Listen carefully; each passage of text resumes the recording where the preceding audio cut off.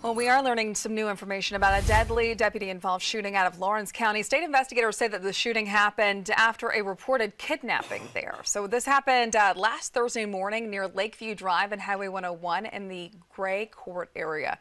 It started when deputies were told about a wanted person in the area after a reported kidnapping and a vehicle chase in Spartanburg County. Well, deputies also got a call about an abandoned vehicle with kids inside.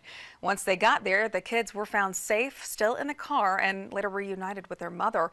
They also encountered an armed man. SLED says that the man was shot by Lawrence County deputies, and the coroner's office there identified him as Antonio Sullivan. Make sure that you stay with us as we continue to follow that.